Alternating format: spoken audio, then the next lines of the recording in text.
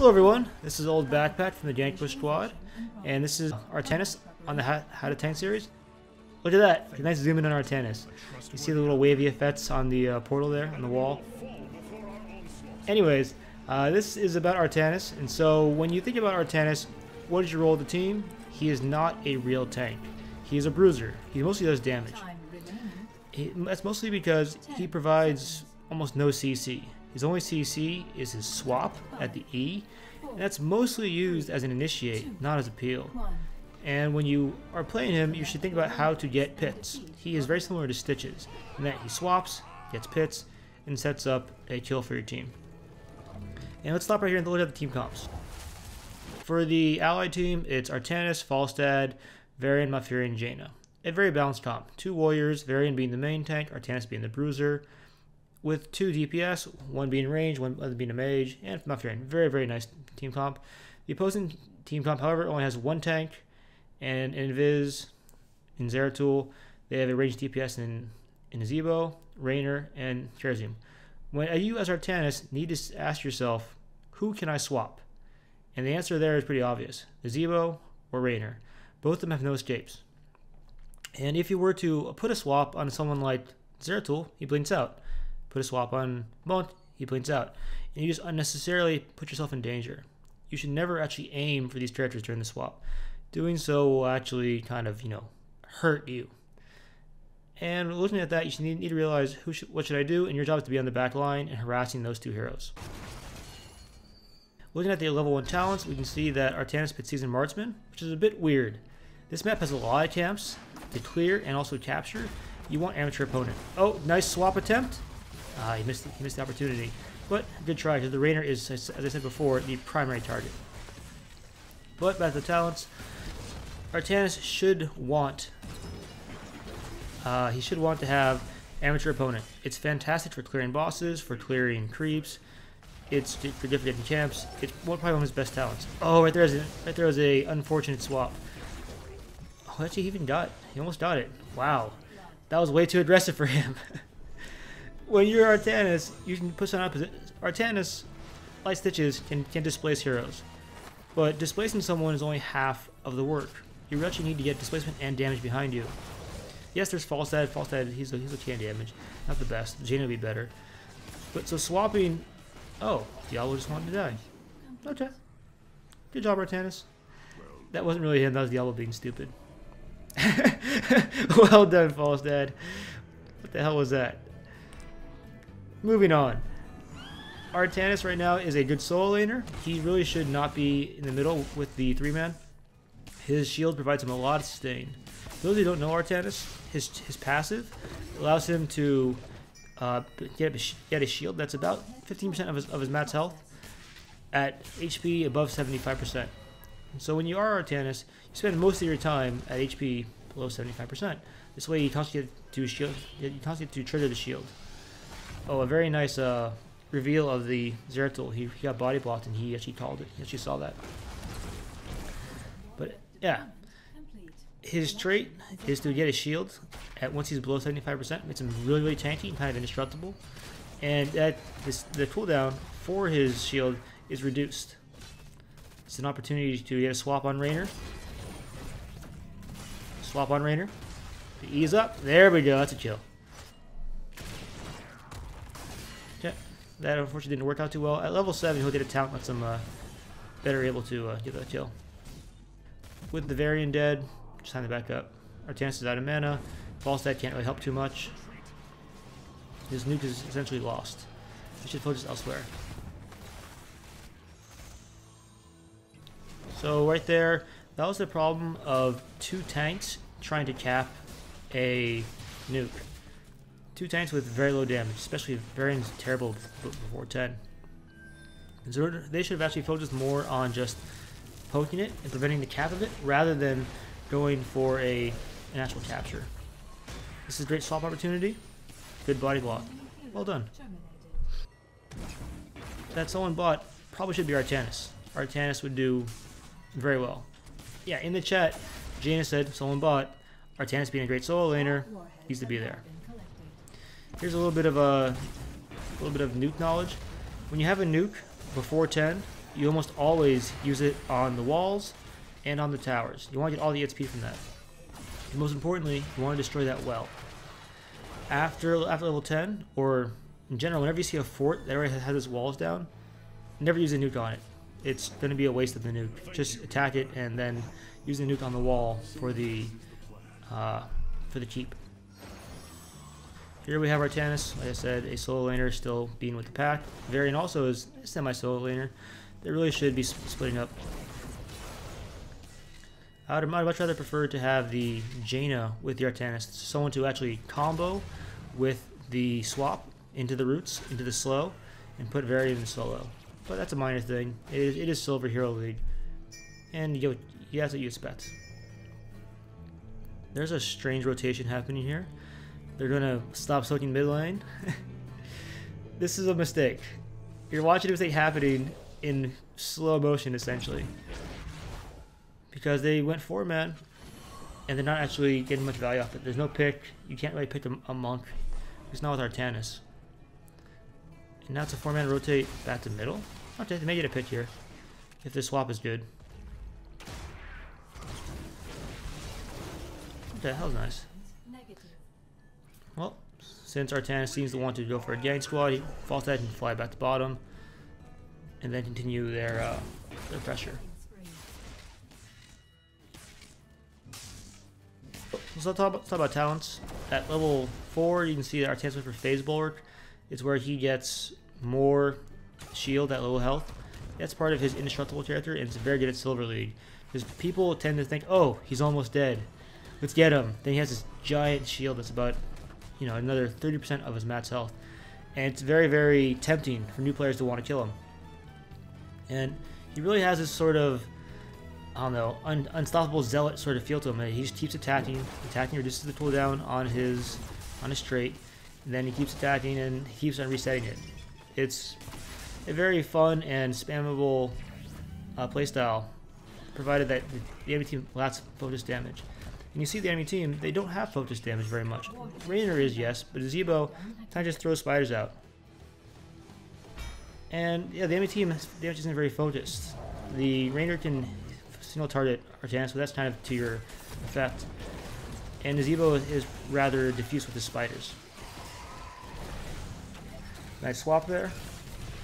Well done. Yeah, in Artanis versus Monk trade, Artanis wins every day. Just the Artanis sustain is crazy good. And that's why he is a good solo laner. But there aren't the Zebo trolls happening. This is a case of where Artanis needs the zone and Malfurion needs the cap. It's not the job of Malfurion to zone. His damage is too poor. You can't punish the Zebo. The talents, at level 7, he got the Graviton Vortex. Sorry, he got the E talent, where he has Warp Sickness at 7, where he is able to have a slow after he swaps someone. It's probably his best talent at 7. I always recommend it.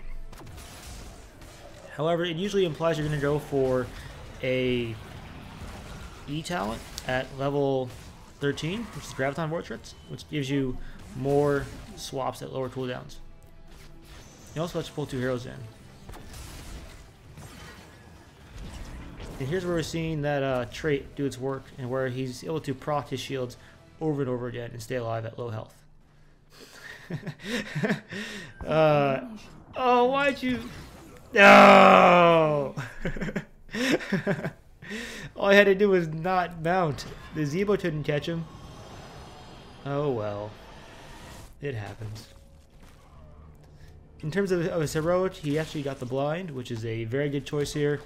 The Rainer, when blinded, does no damage. The Zeratul does no damage, who does a lot of damage with auto attack and his crits. It's by far the better ultimate.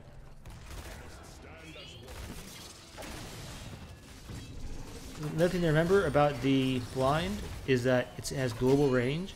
And so if you see this team fight happening, say, in the middle here, you could res and blind this area to keep this variant alive. Oh, and he casts it.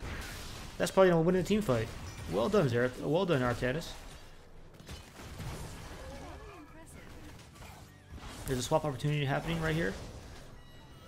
So those who don't really know, The Q into the swap is how you almost always do it. It gives you a huge range, and it's very, very obnoxious to swap someone from really far away. That should be the default way to use it, and really sort of abuse that range and that sort of gap closing. If you want to have some fun with it, you can also do Artanis and Stitches and do combo the swap into the hook to displace a hero like, you know, 2 screens away.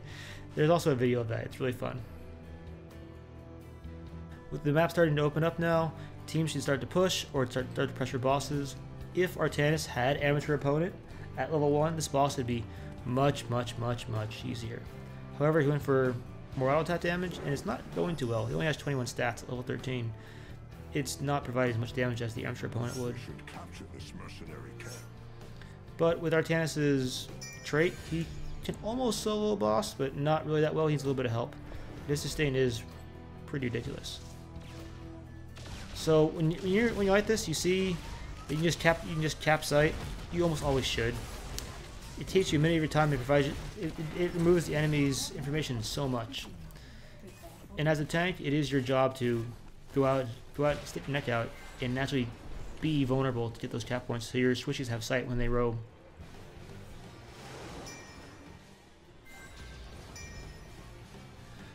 There are 2 nukes here, as a top and a bottom. Since the red team has the global, you expect to have Falstad up top somewhat potent safely, if possible. Oh, Artanis, you gotta hit that Q into E. That's your way to slow him. You learned the talent for that reason. At level 13, we see that Artanis went for the triple strike. Not a bad talent. It's mostly there to kill tanks. Since doing triple strike, you kind of have to go Titan Killer at 16. But it's usually used versus tanks, and having it versus only a single tank team, it loses a lot of value. This is really a better opportunity for Artanis to go into the 13 Graviton Vortrets to give you 2 swaps, I mean 2 targets swapped, and have at 16 you have the Psionic Wound, giving you a vulnerable every 3 seconds on your W. This I don't encourage. They're a man down taking top boss. This is very dangerous if they get scouted out. Fortunately, the enemy team is nowhere near them, but this is still extremely dangerous. But it does highlight the fact that Artanis can really tank this boss very easily with his shield. He's hardly losing any health at all. Can't say that. So right there, you can't really blind the boss. That was a waste of an ultimate. But hey, people don't know this, so now you know. Don't blind bosses, you can't do it. Well, yes, you can do it, but it does almost no damage. It's literally a waste. With top boss, this should signify the rotation down to bottom. Artanis being the tank, get that sight. Okay, ignore that. This is an opportunity to get middle boss, so the top team has to respond to that. All 5 of them should be going there, or go for the gank, because 2 of the enemy teams are picked out. This is where the initiation of Artanis comes into play.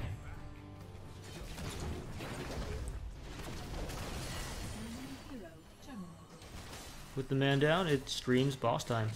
Artanis being the tank should lead the charge. Stop clearing the minions and just take that boss. You have 30 seconds, guys. Especially with Nazebo showing top, Diablo and Prism showing middle, this should be an easy cap. A little bit of a, setsy micro for Artanis versus bosses. A lot of the bosses have slam stuns, and you could very easily time your Q with the slam stun to avoid it. This is a good fight for the red team. They're fighting with the man up. That's why they won. Good fight for the ally team. So if Artanis were to just land some swaps, it'd be their game easily. Killing spree. With the boss pushing, this should be an opportunity to grab the nukes and push really hard. Warheads have been deployed. Art being the only guy middle, take the nuke, drop it middle, then grab the next nuke middle, and then, well, drop that nuke bottom. Ready, Administrator. When you're holding a nuke, Artanis, you can only hold one. Alright. Drop the nuke. Just get rid of it so you can... No, don't nuke this. Don't do that.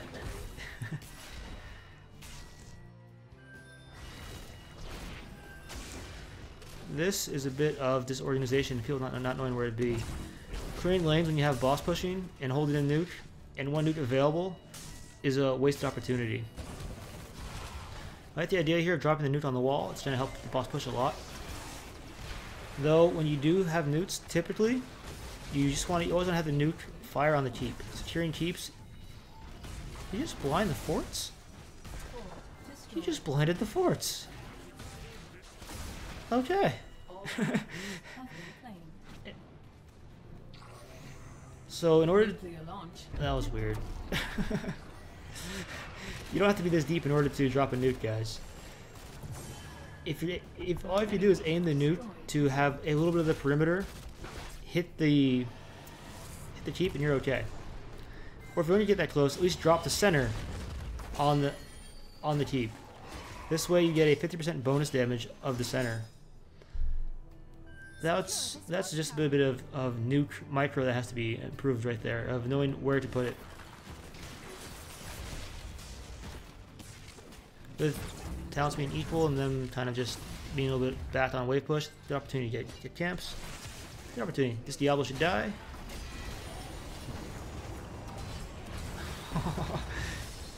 Well done, guys. That was not caused by the Artanis at all. He just kind of joined in a gangbang. He was 5th man in.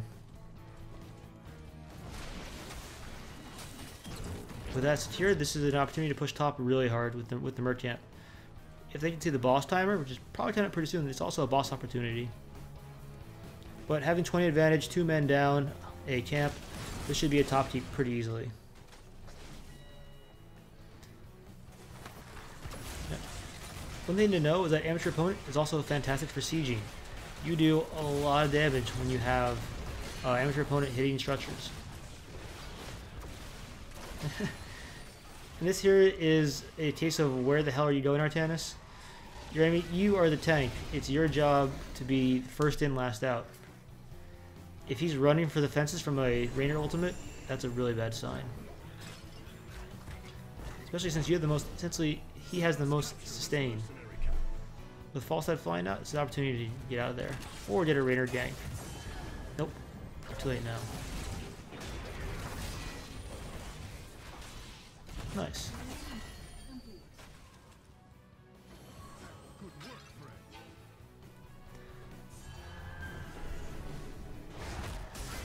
This Artanis with his talents could actually fight this. He has Malfurion behind him. Never mind. It was 2v3.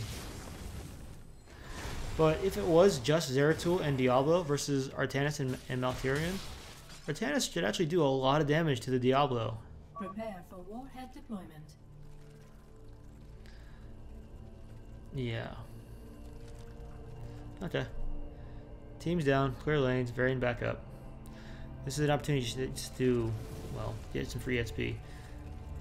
With the enemy team pushing middle, it's Varian should probably back up and try to get ready for the defense once Janet respawns.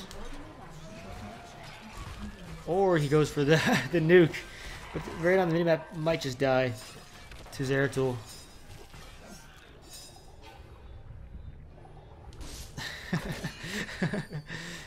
Oh, this is cute.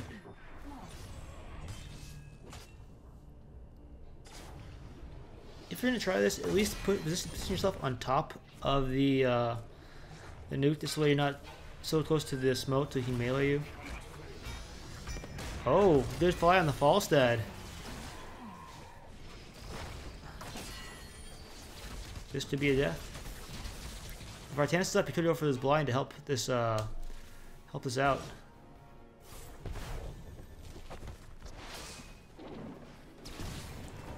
Oh, that was... Well, that wasn't punished, fortunately. Good bait there on the Falstad. Artanis is back. There's an opportunity for a swap. I forgot to mention, Artanis is very good just because he can actually swap someone who's trying to cap a nuke. So in case of here, if they were to cap that middle nuke, and they don't have sight above the structure, you can actually swap them over the structure. It's a great opportunity to get a free pick. Very similar to Stitch's play.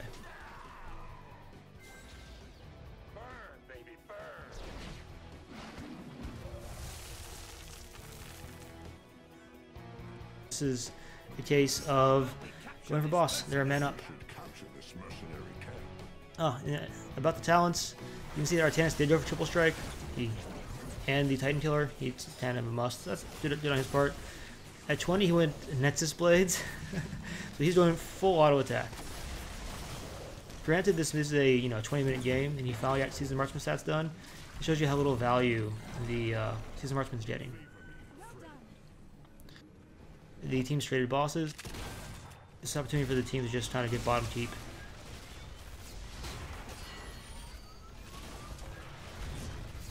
Just as an aside, everyone, we need to appreciate the Rainer build here. He went full Q build. I've never even seen Rainer's Q talents. Wow. Okay. I guess you really wanted the pushback. Well, aside from the... Oh, he's blinding creeps. He's consistent. Yeah, this Artanis is getting carried. But, as you saw, the Artanis should have gone the sight in the middle. He didn't. Someone else did for him. It was just kind of a waste. Top boss is the right call. Rainer's down. And Artanis can easily tank this boss. It's also one of the lowest damaging bosses in the game because most of the damage comes from the little termites, the little zerglings that come out when they explode. If you just marine walk around them, they deal absolutely no damage to you. And the boss is not auto attacking.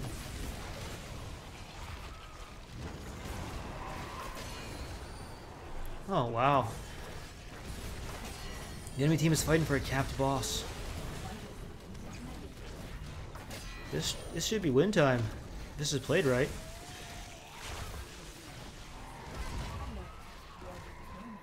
Okay, Malfurion's still up. It's a 4-5. Oh, never mind. It's 4-5. Yeah. The false side unfortunately got picked off. Once again, get the sight. With the boss being pushed, they should grab the top nukes first. So that is the lane that's closest to the enemy team. And from this you can see that once you grab a nuke, drop one mid, it'll kill it. Drop one bottom, bam, 2 teeps down. So Artanis good. Just join the middle. Put the center of the nuke right on the teep and it will just explode. Oh. No! He went for tower damage. Wait. No! I wasted 3 nukes on a dead keep. Oh yeah. Okay, that's probably gonna get them killed. Yeah. So this is more nuke micro than just tank micro. Okay, this variant's probably gonna die unless you get a roots. Save this root to help him. Okay. Where's the root, Malfurion?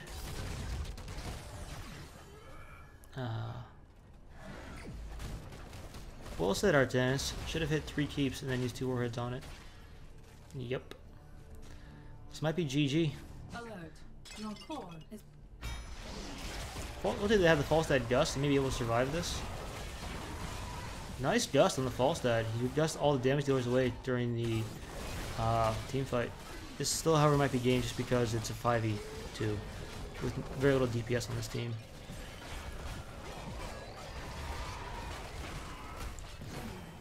Yeah, the false dad and Malfurion just can't beat the numbers, especially with the Rainer auto attack damage. Okay, and so that's game.